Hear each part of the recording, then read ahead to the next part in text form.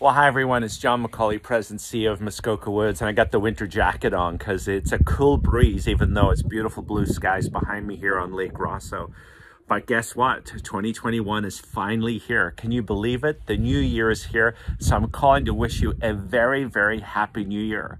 We have been working so hard, even without camp happening in 2020, making some really cool plans that are going to be pretty spectacular.